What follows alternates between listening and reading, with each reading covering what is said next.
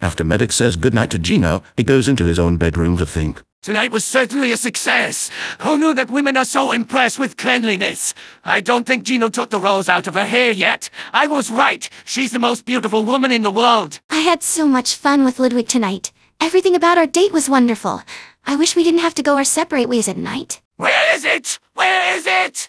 For Christ's sake, where the fuck did I put that blasted ring? Ludwig, what are you doing? It's awfully late. Shit! Fuck! I dropped my glasses under the table. I'm simply trying to find them. By looking in every drawer and pocket around you. If they're under the table, shouldn't you be looking there? Quite right, my love. I guess without them I just can't see as well. I feel like you're lying to me, Ludwig. Are you looking for your glasses?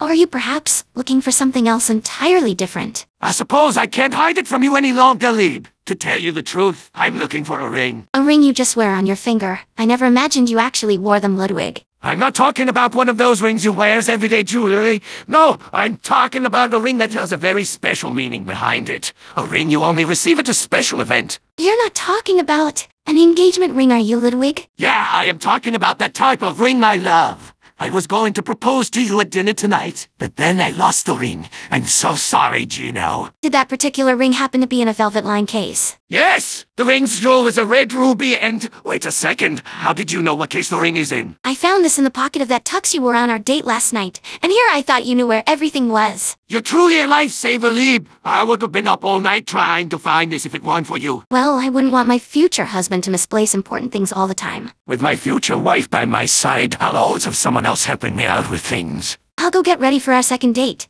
Same outfit as before. Yes, that would be great. Your full beauty shines through when you're wearing a dress like that, Geno. I'll only wear it if you wear that tux again, Ludwig. I was already planning on wearing it again, Schatz. Medic, it's me, Spy. Are you home? I just wanted to check on you and Geno. Spy? Oh, you'll never believe what we've been through. Well, to give you the short version, we're dating now. Really? That's wonderful news. Quick question. Why are you holding a small box? Surely you're not. Yes, Spy. Tonight at dinner, I'm going to ask Geno to marry me. Seriously? That's fantastic. But how long have you two been dating? Geno and I have been dating for a year now. Why do you ask? I just wanted to make sure that it wasn't too soon to propose to her. A year is usually the right amount of time for a couple to date before the man proposes. I'm getting all flustered just thinking about my plane. It needs to be perfect. The perfect setting, the perfect music, fucking everything. If I screw this up, then everything will be ruined. Medic, calm down. I'll help you with anything you need. Now, please. Calmly tell me what you want, and I'll gladly help you get the perfect atmosphere ready for your big moment. 1 hour of preparations later, and Medic and Spy are admiring Medic's lab in a way they've never seen it before. It's absolutely beautiful, Medic. I've never seen your lab look so romantically lit before. I can't believe that this is still my lab. It looks so different without all the blood and organs everywhere. I think Geno will love this setting. I think she'll love it too, Medic. Speaking of which, look in the doorway. Oh my God, she looks even more beautiful than she did on our last date. The candlelight reflecting off of her dress is truly a marvel. Indeed it is, Medic. Now, go to your woman and make both of your dreams come true. Hello, Ludwig.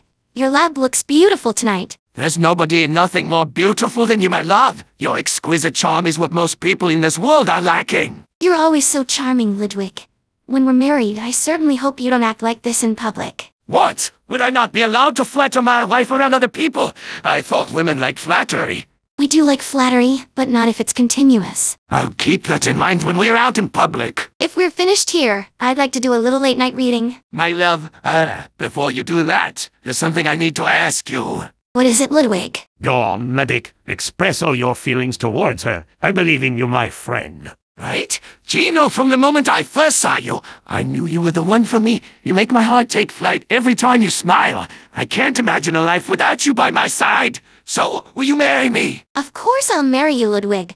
I've been waiting for you to propose all night. You've just made me the happiest man in the world, my love. Yes, vive our romance. Do you have a date set for our wedding, Ludwig? Our wedding will be held in exactly 1 month from today, Liebling. Ostjezichnat.